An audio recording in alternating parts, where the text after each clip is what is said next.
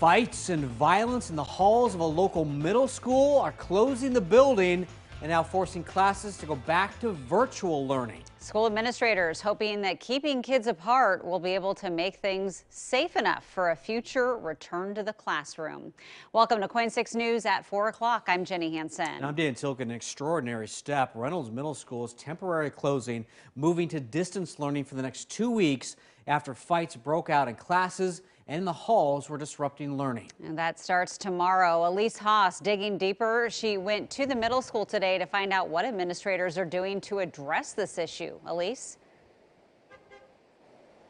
Jenny, it's crazy, but I will say first and foremost that this is not unique to Reynolds Middle School. We are hearing reports of this kind of fighting among students happening at school districts across our area. But it has gotten so bad here that the school officials felt like they had to close down in order to reset and recalibrate. So for the next couple of weeks, they are going to be taking that time off for a closure, going to that virtual learning. And it's going to be, yes, a time for the students to cool off, but also give teachers time to figure out what to take the next steps. The middle school is going to be developing social skills curriculums and team building and relationship building exercises for these students to work on when they return. The middle school will be adding safety protocols as well, like more adults and as hall monitors to keep a better eye out on students and their behavior.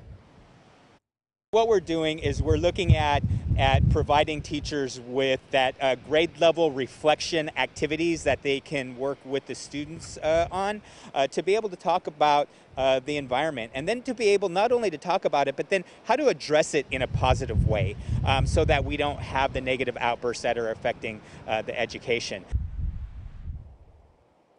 And in a statement, the superintendent said in part, we realize the transition to short-term distance learning for even a short time can be a hardship on our families. We apologize for any inconvenience this temporary transition may cause. And coming up tonight, Reynolds School Board will be having a meeting. They're going to be talking about this issue, and the district is also going to be proposing to them, asking for more social and emotional resources for their students, like counselors, mental health professionals, and social workers.